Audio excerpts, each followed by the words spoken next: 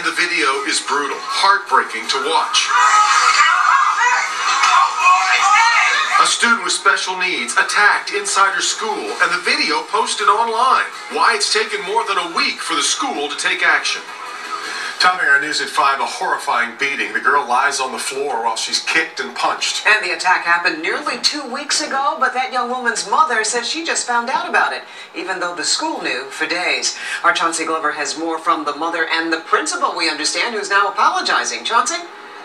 Carmen, that's the good news here with this story. The principal is owning up to it. He is being very apologetic, and he's also working with his staff to make sure nothing like this happens again. In the meantime, Alondra Jones, she is 23 years old, but she has the mind of a child. She loves coming to school here, but as you can imagine, she's now terrified to come back through these doors. And here's the reason why.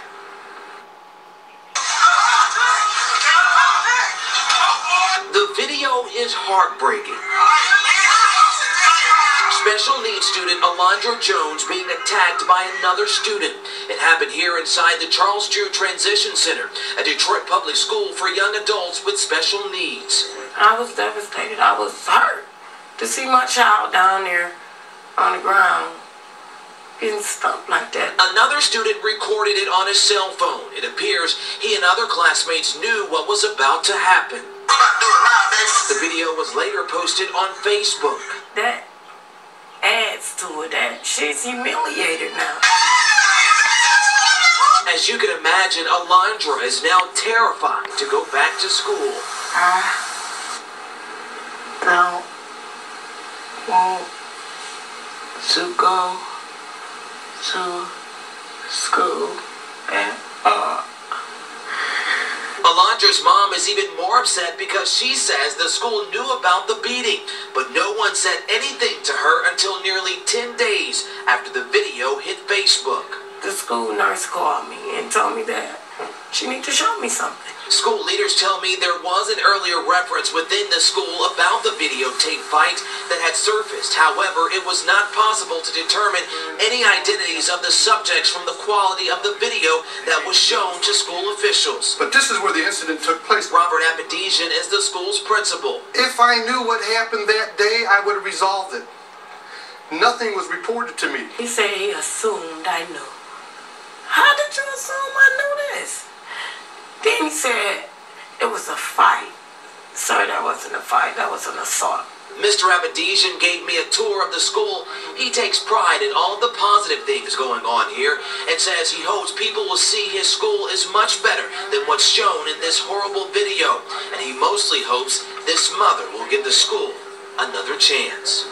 You can't apologize enough. Good. I need whatever done that's going to make Alondra happy. I just want her to get back to trusting people. And I just don't want her to think that this is the way things are going to be the rest of her life.